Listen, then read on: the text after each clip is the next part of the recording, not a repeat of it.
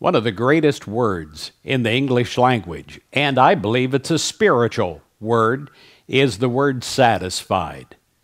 When you can get to the place in life where you're satisfied with yourself, with your job, with your home life, with every aspect of your life, you are naturally happy.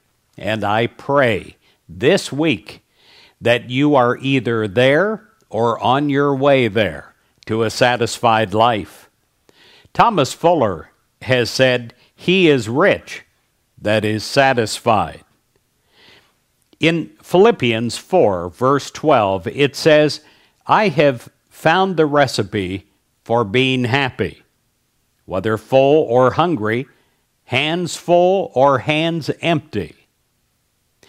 There's a lot in that Bible quote.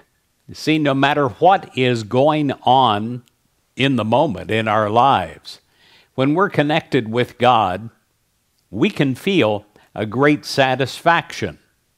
We can know that goes beyond outer experience. There is something that happens from the top of your head to the bottom of your feet that gives you a satisfied feeling of well-being. This week, where can we find contentment? It is a result of a connectedness with God. Many people feel, especially in the early days of life, that contentment will only come through wealth or through gaining power or through beauty, but hardly. That's not where it's found.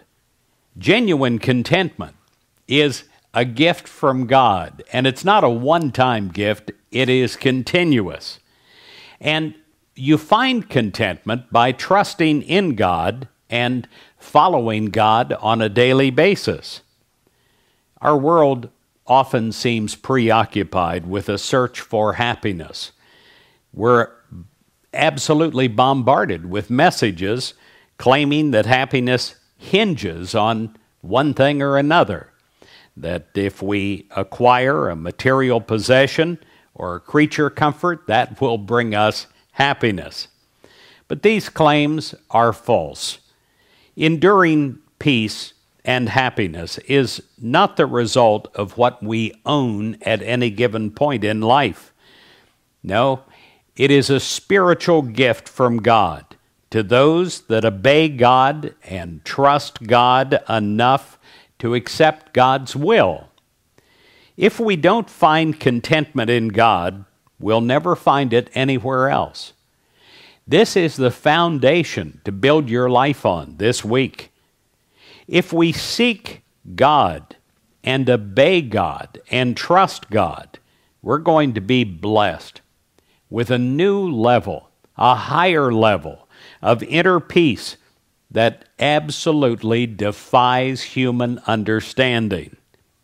When we make God the center of our lives, peace and contentment will belong to us, just as surely as we belong to God.